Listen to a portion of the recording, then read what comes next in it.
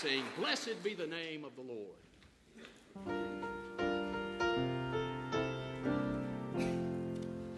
Blessed be the name of the Lord. He is worthy to be praised and adored. So we lift up holy hands in one accord, singing, "Blessed be the name, blessed be the name, blessed be the name of the Lord." You may be seated. One thing I'm just happy to announce is we're doing something new today for the first time. We are live on the internet right now. We have worked on this for some time, and Greg's been working on the details with Tracy and Kevin, and we've had an archive now of services videoed, as scary as that may be, an archive of that on our website. If you go to Video Library, you'll find the last several weeks. But we've contracted with a company to archive that for us and to help us live stream that. So that does not give you permission to stay at home. However, if you do and you have internet service, you can do that. They do not pass the offering plate at your home. So if you are at home, don't forget us here. So we're pleased to be doing that. I want to take a moment to say thank you. October was a blessed month. In many different ways, you showed appreciation toward your pastor and his family, and I am grateful for that. For one, I'm grateful to be your pastor, period.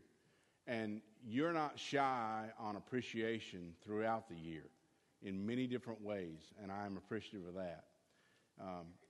We were at the tailgate a couple of weeks ago, and Larry Arrington walked up to me. I was in the middle of a conversation, and he walked up to me and said, "I got a presentation to make," handed me an envelope, and did something that don't happen to me very much. He left me speechless. I didn't know what to say. You are a gracious, generous people, and love you dearly, not just for envelopes. I'll tell you what I love about you. I love you because you love my family. I love you because you take care of my kids, and it don't take a village. It takes a church. Amen? And you help with that, and you're an encouragement to my wife, an encouragement to me. I'm appreciative. It is truly a joy to be your pastor. On Tuesday, we'll celebrate Veterans Day as a nation. My father served in the Air Force for 20 years and retired when I was young. I am forever grateful for those who serve in our military, for it was because of your service and so many like you before that allow us the freedom that we have in this country to do what we do right now. It is because of your service that there are other parts of the world that have that privilege as well. And I'm thankful for those who've served our country. Jesus said it best, of course, when he said in John 15:13, "Greater love has no one than he laid down his life for his friends." And as I heard recently, if you served this country, you laid down your life. Even if you didn't have to give your life in death, you gave your life in life. And we as a country are appreciative. If you're a veteran and you've served our country in some capacity in that, if you would stand, please.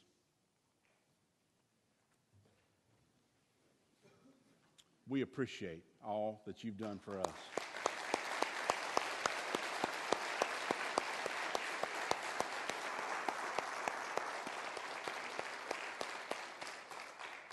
There will be a Veterans Day service at 9:30 at the high school on Tuesday. If you're a veteran and would like to be a part of that, you're asked to be there at 9 o'clock. I encourage you to support our veterans. Let's pray together. Heavenly Father, greater love hath no man than this, that he laid down his life for his friends. I'm thankful for the examples that you've set before us to show us how one ought to serve others, oh God. I'm thankful for our veterans. Lord, I know the one, too, that really laid down his life for us. we come to celebrate Christ today. We come to celebrate Christ because you laid down your life, lived a sinless life, died a sinner's death, oh God, on our behalf, and rose again to prepare for us a place and to make intercession for us at the right hand of the Father. We are forever grateful for that. We're grateful, oh God, for the fellowship of believers as we have in this place today. It is an encouragement to us to be able to come together, and Christ established all of that. We are thankful for the freedom that you've allowed this country, and I pray, oh God, that in our stupidity we don't mess up the freedom that we have. Lord, help us to do everything we can to preserve the freedom in our land, oh God, to worship you. Help us to respond appropriately when people try to take that freedom away, oh God. And Lord, guide us today. Give us instruction today, personal instruction for our own lives, for our own homes, for our own jobs. Oh, dear God, give us guidance in how to not only survive in this mixed up, corrupt world, but, oh God, to thrive in Christ. I pray, Lord, that you'll give us encouragement today through singing. Lord, that you'll give us wisdom through prayer. Oh God, that you'll give us knowledge through your word, Father, and a fervor, an intangible fervor, oh God, to live for you and to serve you in all of our life. Guide us today as we worship you. In Jesus' name, amen. Let's continue our worship as we sing, Here I Am to Worship. Please stand.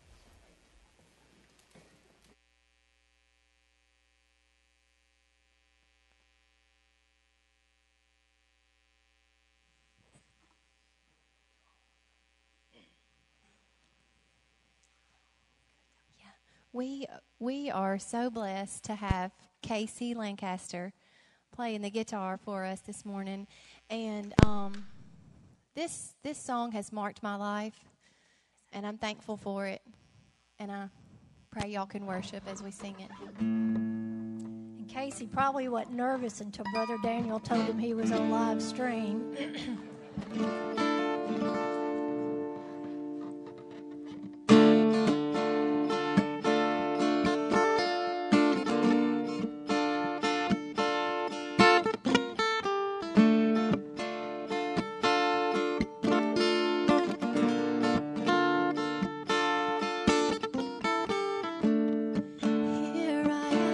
Before you, falling in love, seeking your truth.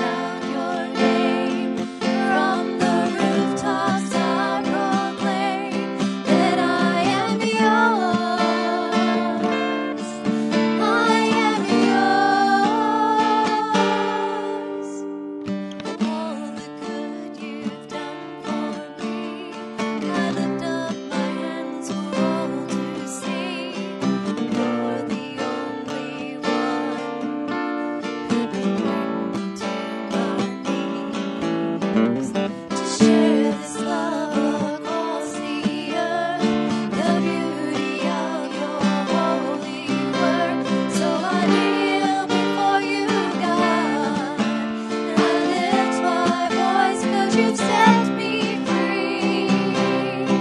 So I'll shout out your name from the rooftops. I'll proclaim that I am yours.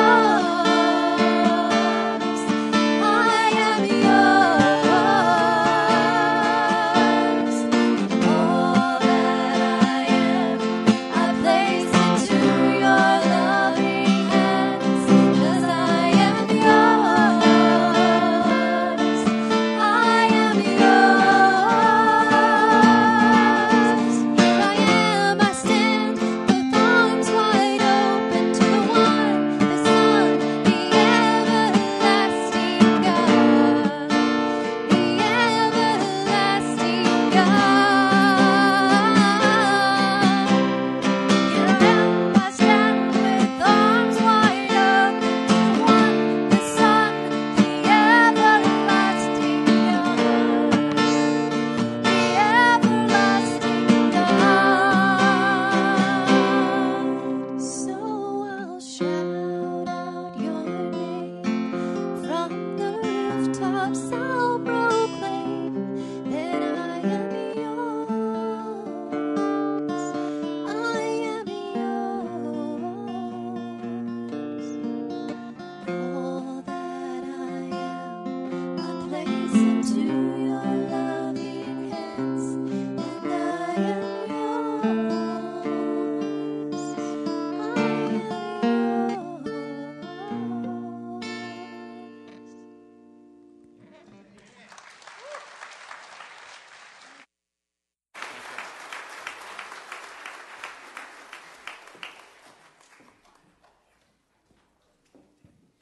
My. Thank you, ladies. And Casey, if you'll just stay and play behind me while I preach, that'd be wonderful.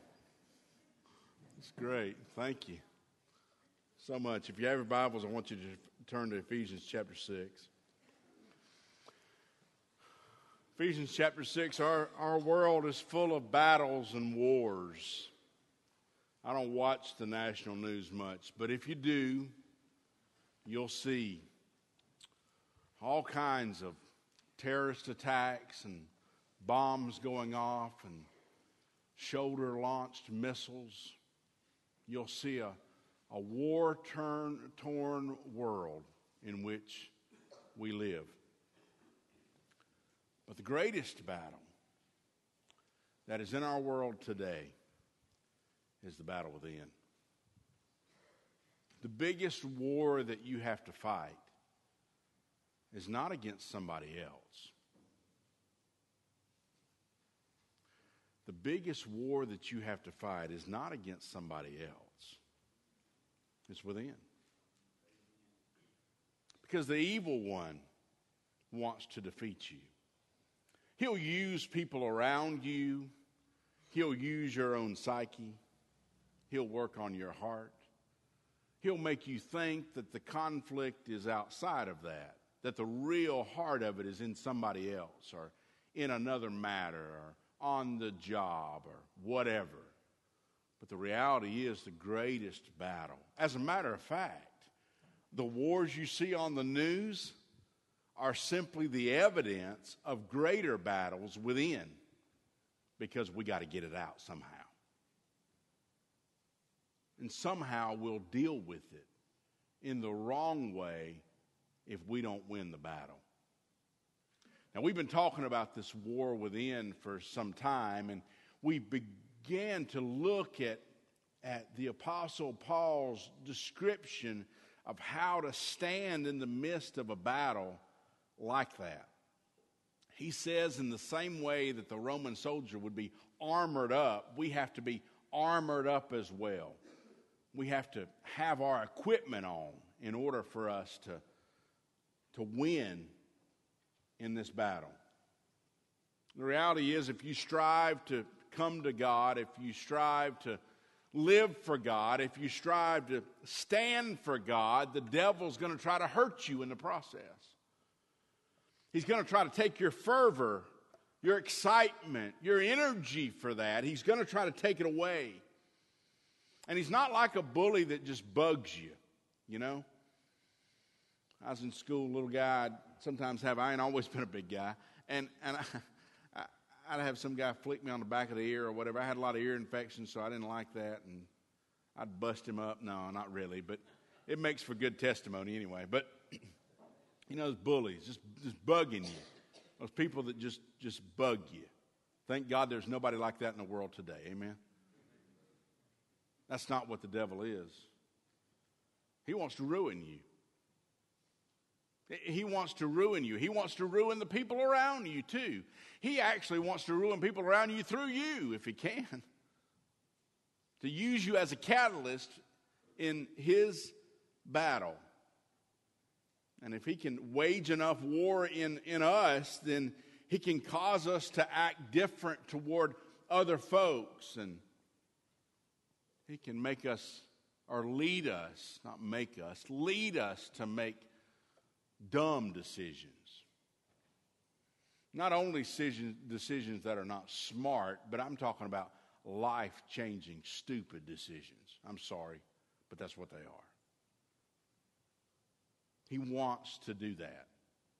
He wants to lead us. He wants to cause us to act differently toward other folks. You may not be as sweet as you should be. If you think you are, you ask your neighbor, and they'll tell you. He'll cause you to act different before the Lord. When you're war-torn, it's hard to be excited, joyful when you're hurting. And so he'll cause you to not want to walk as faithful with the Lord when you let him have a foothold. When you let him play out his strategy. Now that is his strategy. He wants you to fail. And the key part of that for the evil one is to keep you out of a relationship with God. He don't want you to surrender your life to the Lord Jesus. If he can convince you never to give up your way and surrender your life to his way, if he can convince you of that, he's got your soul both now and for eternity. And so we always encourage folks as much as we possibly can. I can't make a decision for you. But we constantly encourage folks to give their heart and life to Christ. And it's not just a religious procedure. It's a life commitment, a decision to surrender your own way for his way and to let him have his rule and reign in your life. And if you look around at us to see how that ought to be done, don't do that. Don't do that. We won't get it right. He's better than we are. Okay? We are imperfect at it, and you will be too. But the reality is you need to be in a right relationship with God. You need to surrender your life to the Lord Jesus Christ. And when you do that, his Holy Spirit will empower your life and change you, and not only for eternity, in your eternal destination, but really for the day, just as importantly, he will change you now. Christ said, I've come that you might have life and have it more abundantly. And that is what salvation can give us, and the devil don't want us to have that. So he'll fight for us not to have that. If we surrender our life to the Lord and give our heart and life to Christ, then he'll cause war within us then too. You know why? Because he don't want anybody else coming to Christ. He don't want our influence to influence anybody else. He don't want us to enjoy our walk with Christ. He don't want us to walk right with the Lord. Because when we don't walk right with the Lord, we miss a lot of the blessings of the Christian life. He wants us to fail at trying to live out our life for the Lord. And so if you are a Christian, he don't want you satisfied. He wants to try to convince you to itch for something else, or to cause enough distress in your life that you don't focus upon your relationship with the Lord. If you don't know the Lord personally, he don't want you to. And I promise you, he'll work hard at that. He will customize his strategy to your mindset and try to convince you not to do it. He don't want those around you to know Christ either, personally. And so he'll misguide us. He'll keep us from sharing the faith that is within our heart with our tongue. He'll keep us from telling other people about it. He'll try to keep us from living out our life before others as well. He'll try to keep us from sharing. He'll try to make us do stupid things in front of people or dumb decisions in front of people to somehow make a bad witness to them so they don't want to hear what we have to say. I mean, who's to give spiritual advice if every time they see you, you're unhappy? They don't care what your formula is in life because something ain't working. So the devil tries to get us not to be happy and tries to get us to act different, to make us an accessory to the lostness of the people around us. And he does that through what the Bible calls flaming, fiery darts. And the Bible tells us that attack is coming, and it tells us how to combat that attack. Now, I want to focus this morning more on the attack. I've got in this iPad not only the attack, but how to stand up under the attack, but we'll be here so long you won't care. And I realized that sometime yesterday. And so I'm just going to tell you about the attack if you promise to be back next week. If you ain't coming back next week, you got to stay, and I'll finish it out.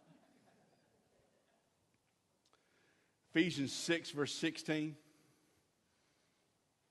says, in all circumstances, take up the shield of faith, with which you can extinguish all the flaming darts of the evil one.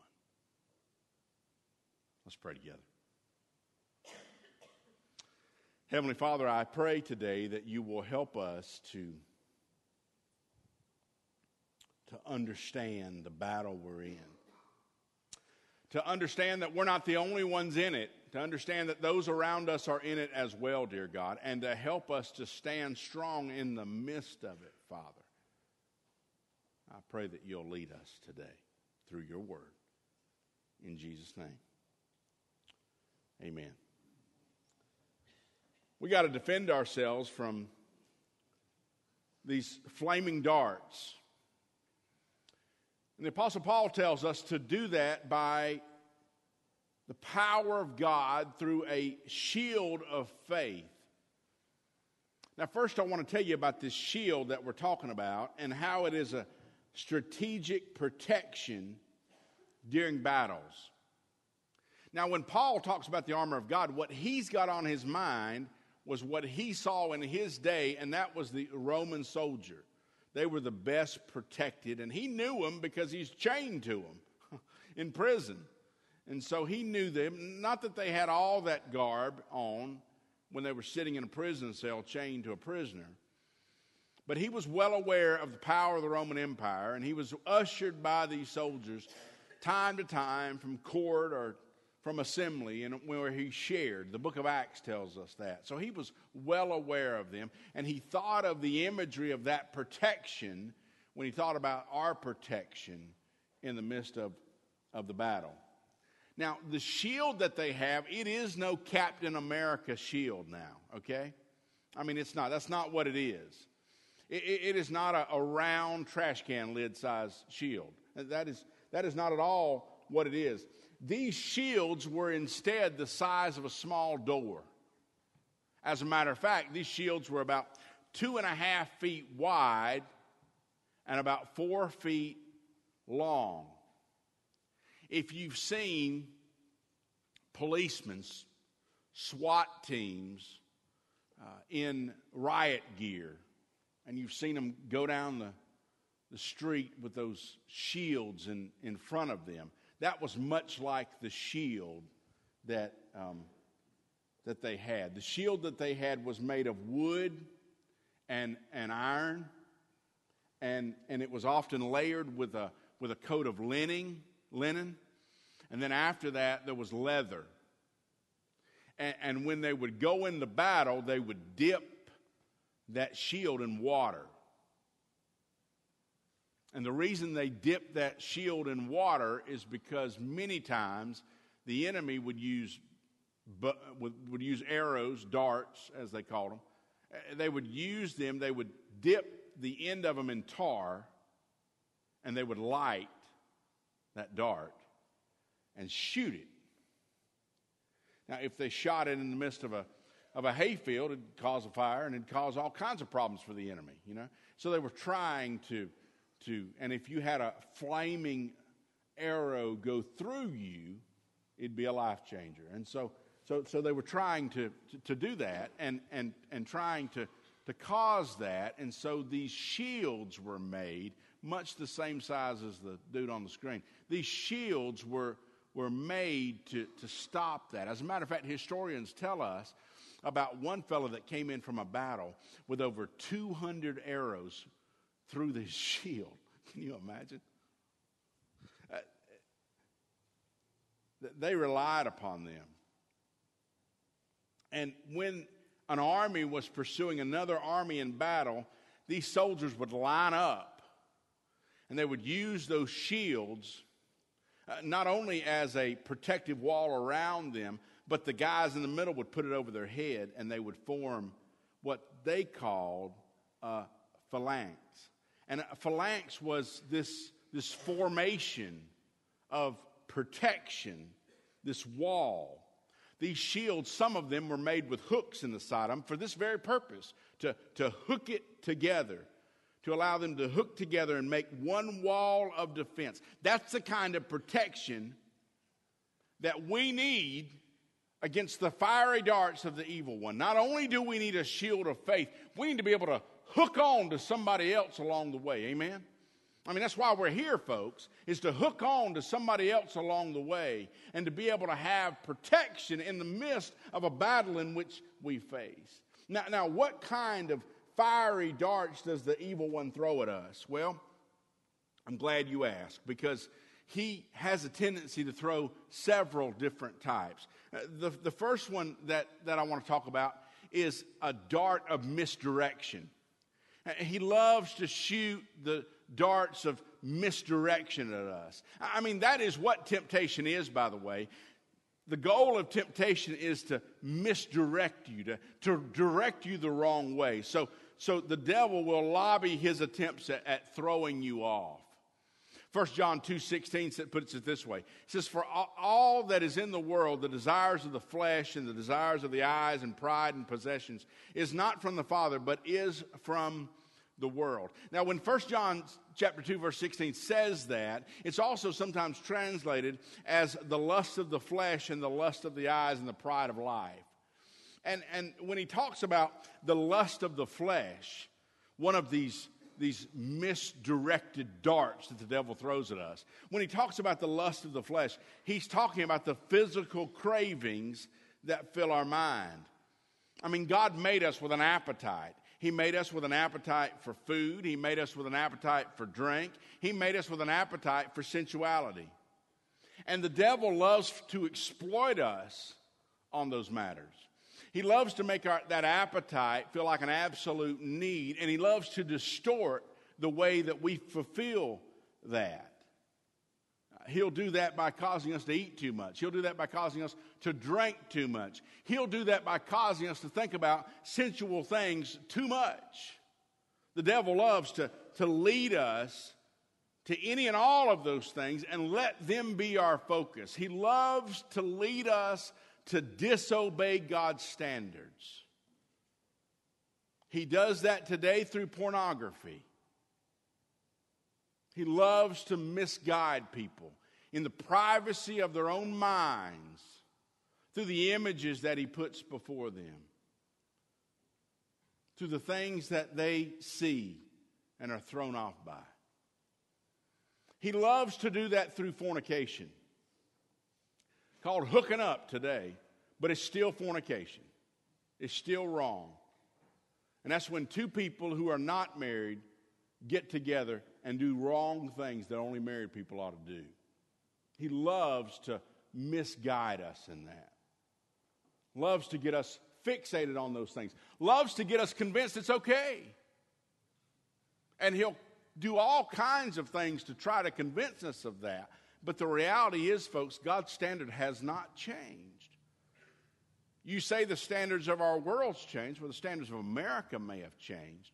The Roman Empire was just as corrupt as modern-day America. I can promise you that. And we can decide if we want to, whether we're going to live like the world, or we can decide if we're going to live by God's standards. But God's standards hadn't changed. He loves to lead us into immorality.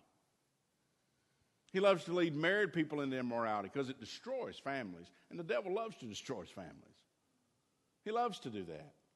He loves to do it in people who are not married, to make them act like they are married, because it causes such a tangle emotionally and psychologically and physically in them that it causes our society to be disrupted. I mean, think about it. Think about what immorality's done to America. Think about how much it's cost America. I mean, in so many different ways, in every way that you can count, how much it's cost America. How much we're hurt by it. And yet, how easy it is for us to try to justify it. He loves to keep it ever present in our mind. When the TV came out, people got TVs in their homes. It was Ozzie and Harriet and Leave It to Beaver, and Mr. Ed was the most scandalous show on television. A horse can't talk. That's not in God's order. Man, the Three Stooges, the stuff they'd get into, they thought that was violent. You know, the Little Rascals, can kids really be that evil?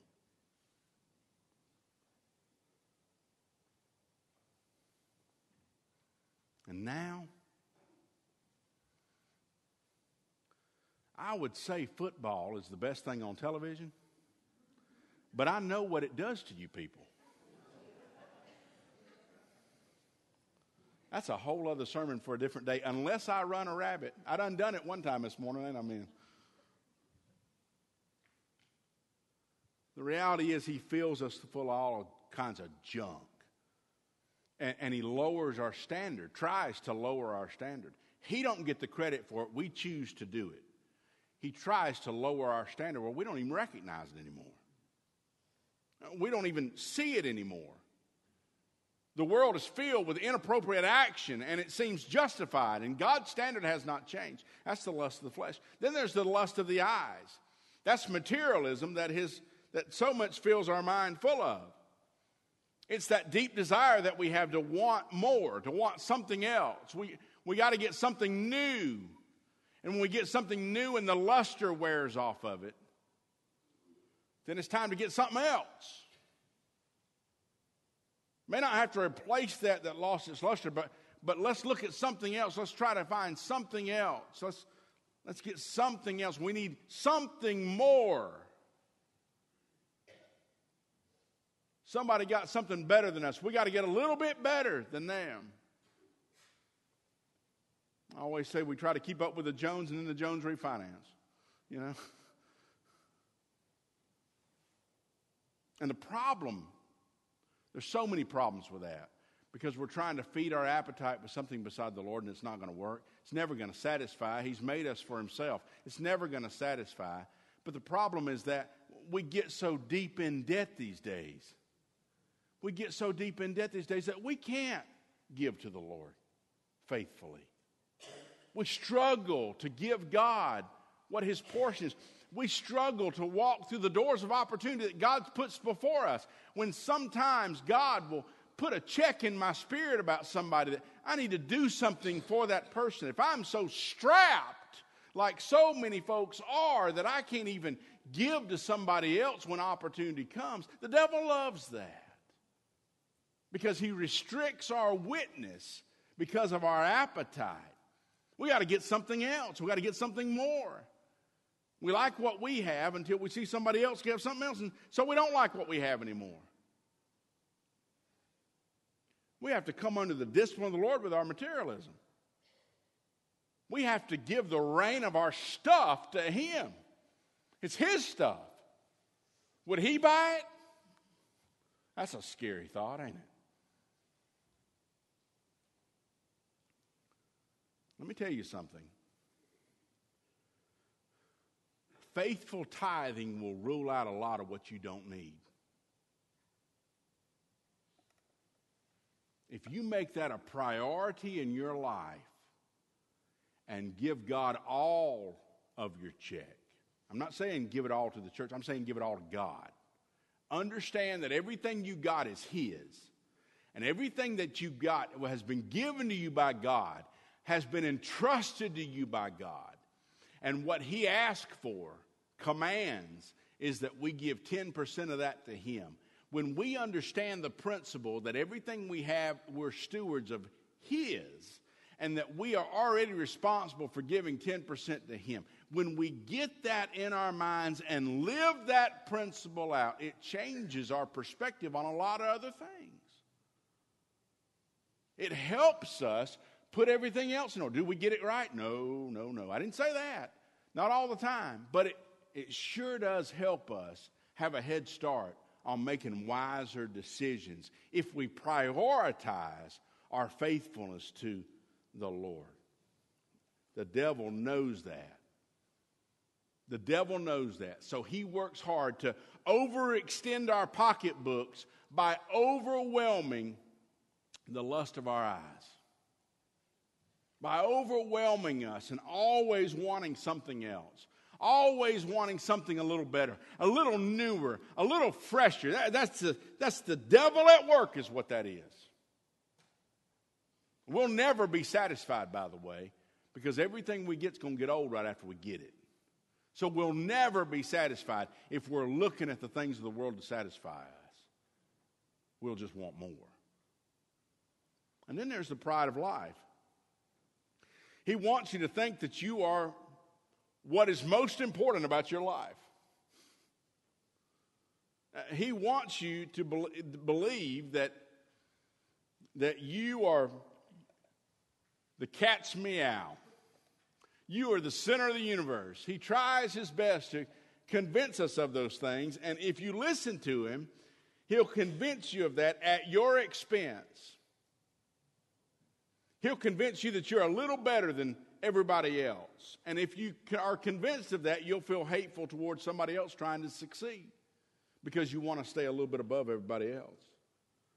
I mean, if you think you're a little bit better than everybody else, you'll be hateful toward your rivals. And not only that, you'll have too many rivals. And it all comes back to darts of misdirection. He loves to misdirect us, get us thinking about stuff we don't need to be thinking about. Focused on stuff we don't need to focus on. But then there's also the darts of misfortune. It's the darts of misfortune. You know, life is rough. It is. We're born in a fallen world, and because of that, your body is going to get sick. And one day it's going to wear out, and it's probably going to hurt along the way. And we face that at different degrees in different ways, but we face those difficulties. And that is hard enough in itself. But then if you get the devil mixed in with that mess. When somebody gets so down that he can't look up, and he takes his life, and we're blown away by that and don't understand that, what in the world is that? It's the devil. It's the devil. When somebody faces a health trial or a relationship trial, and they walk away from their relationship with God because they're so overwhelmed by their difficulty, what would cause somebody to do that? The devil.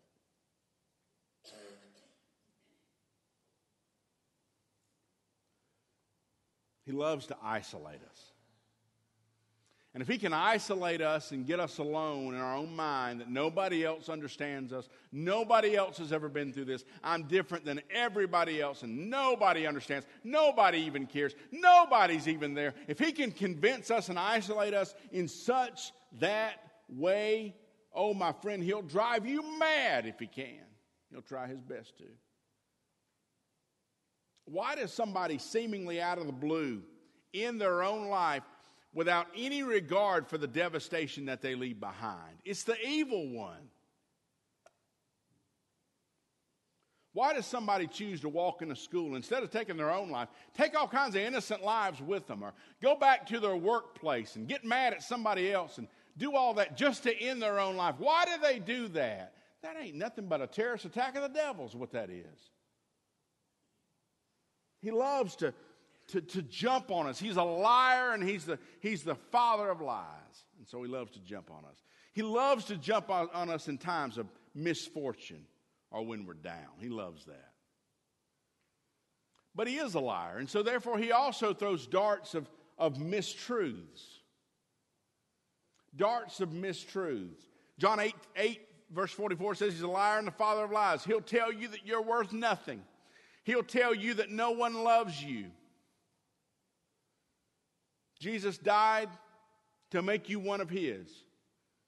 If you are in Christ, don't listen to a liar. You're a king's kid. You have royal rich blood running in your veins. You're a plutocrat. Don't you listen to the deceiver. Don't you do it. He'll criticize you. He'll call you a hypocrite. He'll tell you that you ought to give up. Don't you do it. You walk with God. Ask for forgiveness, and in the power of the blood of the Lamb, walk away from garbage he throws in front of you. Don't be naive about it. Don't be slow about it. Don't be pondering about it. The devil is a liar. He will tell you that no one will know. He's lying. He will tell you that one time is okay. He's lying. He'll tell you that it won't cost you anything. He's lying. He'll tell you that you cannot change. He's lying. He's a liar. And he loves to throw darts of mistruths. Not only that, but he also throws darts of mixed motivations, mixed motives. Why go all the way with God? Why go all the way for God when you can go halfway? That's the devil. Don't make the priorities of God the priorities of your life. Do instead what you want to. That's the devil. Don't be faithful to the people of God. Don't be faithful to the house of God. Neglect the fellowship of believers. That's the devil. You're too busy. That's the devil. Don't go back to that church. You got a problem with somebody there. That's the devil. You don't have good enough clothes. That's the devil. You don't know where you're going to sit. That's the devil. Oh, he'll work. He'll work to convince you of something. He'll work to make you angry too. He'll make you angry at everyone he can. And when somebody does you wrong and you fail to forgive them, that's the devil's influence in your life. When you have bitter feelings towards somebody and you refuse to speak to them, that's the devil working in you. When you get so caught up in television, or you get so caught up in politics, or you get so caught up in ball games, or you get so caught up in Facebook that everybody else's business causes you to neglect God's business and to neglect the Word of God, that is the evil one. Why does my mind wander to the worries of the day when I pray? That's the evil one. Trying to detain me, trying to distract me. Why does my morning fill up and the Word of God get pinched out of my life? It's the evil one. Why do opportunities for fun come on Sunday and pinch us out of church? That's the evil one. It's all strategic. I ask myself so often, I ask God so often, what's the spiritual status of the 2/3 of folks that say they belong to First Baptist Church, but do not darken the doors in the 7 years I've been here? What is their spiritual status, Lord? Are they just saved and cold before the Lord? Are they saved and lukewarm before the Lord? Or do they even know the Lord? What in the world's going on? It's the evil one. He loves to lob fiery darts of mixed motives at our lives. And how do we fight that? How do we stand against darts of misdirection? How do we stand against misfortune? How do we stand against the darts of mistruths? How do we stand against the darts of mixed motives? You do it with the shield of faith. You do it with a shield of faith. Now, I want you to know what that protective shield is. And I'll simply tell you today that it's faith. Paul defines it as a shield of faith. That it is faith that protects you from the fiery darts of the evil one. What is faith? Hebrews 11 verse 1 says, now faith is the assurance of things hoped for. The conviction of things not seen. Simply put, faith is believing and applying what you believe. Now, you promised me before I ever got started that if I told you about the darts of misdirection and misfortune and mistruths and mixed motives, that you'd come back next Sunday and hear what makes up that shield of faith, right? Or did I just wish that?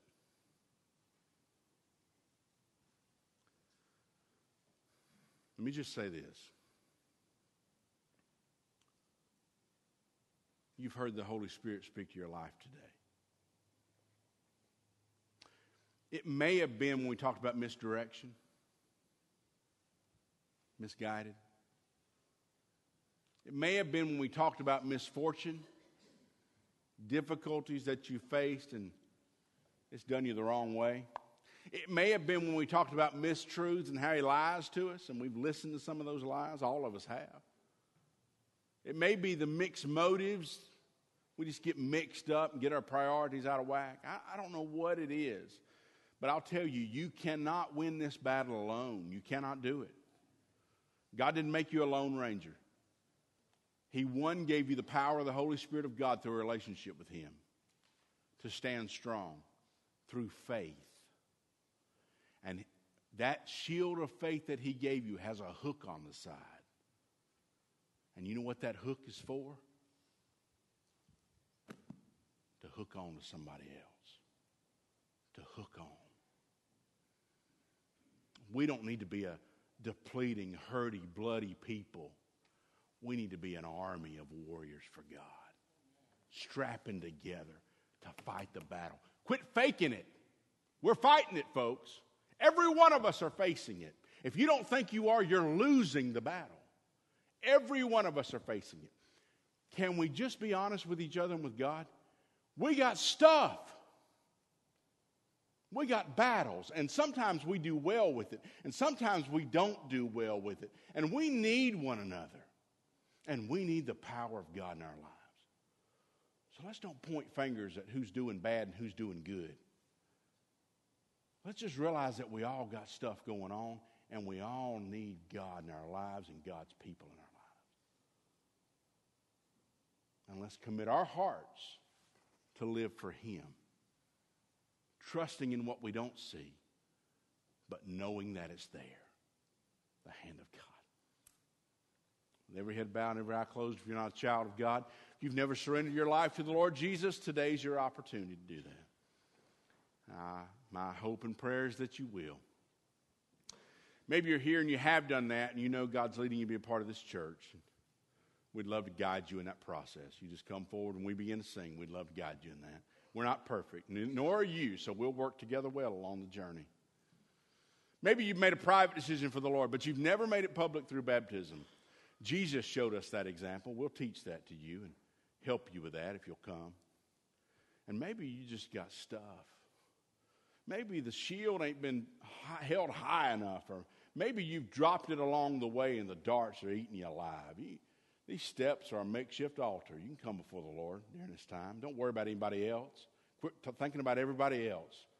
Just you and God. You just do what God tells you to do. Obey Him today. You honor Him, He'll bless you. Heavenly Father, I love you, and I thank you, Lord, for your word. I pray that you'll help us to live what you teach us, oh God, and respond today in obedience. In Jesus' name, amen. If you would stand together, we're going to sing. As we sing, you obey God as He speaks to your heart and life.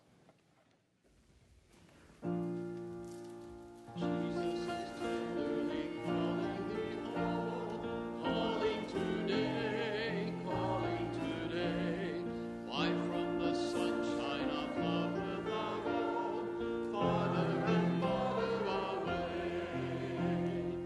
Calling today, calling today. Jesus is calling, is tenderly calling today.